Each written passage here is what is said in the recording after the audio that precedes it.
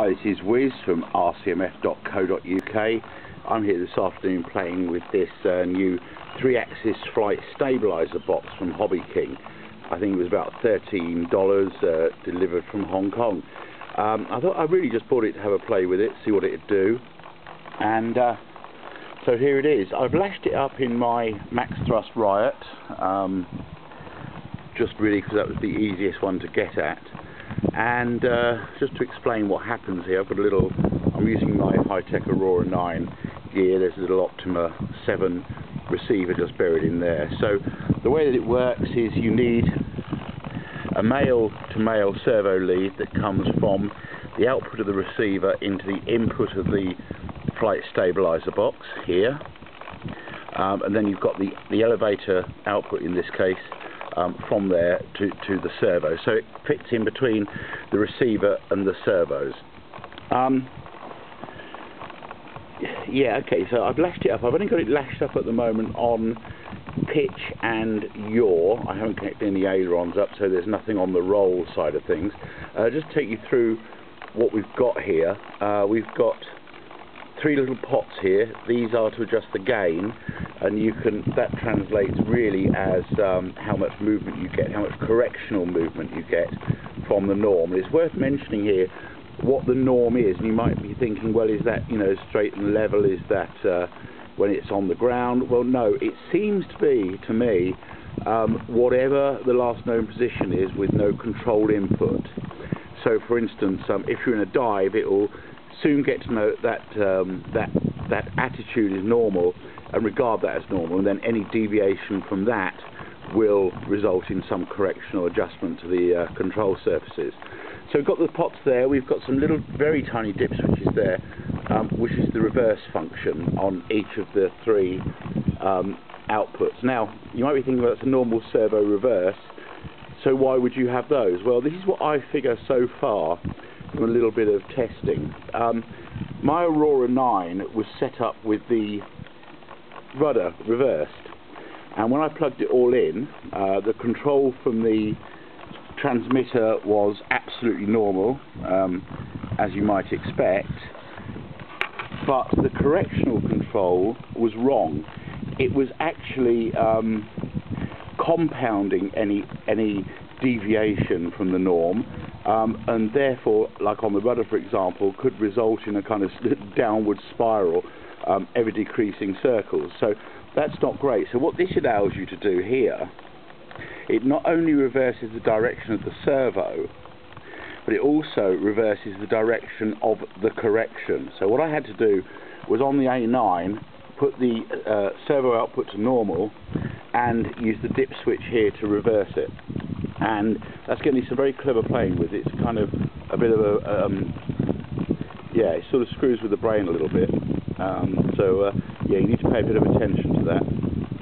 So there it is. It's all hooked up. So what does it do? Well, let's have a look.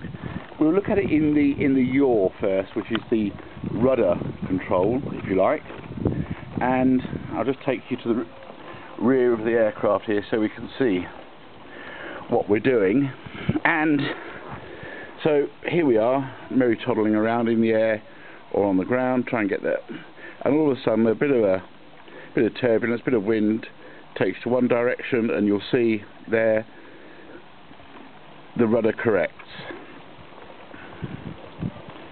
Now, as I say, without that dip switch reversed, with the reversed output from the transmitter, that was actually compounding the issue.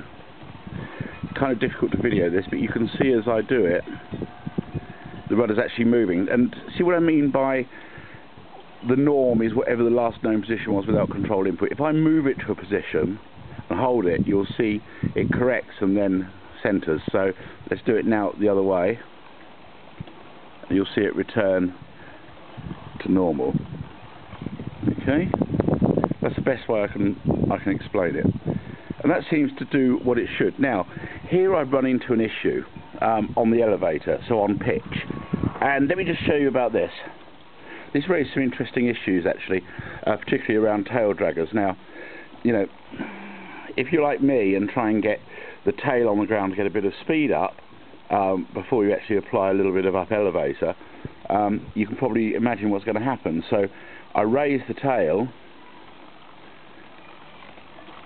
and the gain is set such that I'm not getting a lot of movement. So let me just adjust the gain here, if I can, so we can get a bit of exaggerated movement. So I'm just going for the pitch control here and wind that up. And now, if I just move the plane, you'll see the actual servos moving now.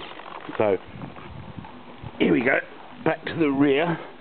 So I'm toddling along there quite nicely down the strip, holding a bit of holding it on the ground. Suddenly the tail lifts up, which the flight stabilizer sees as the nose dipping,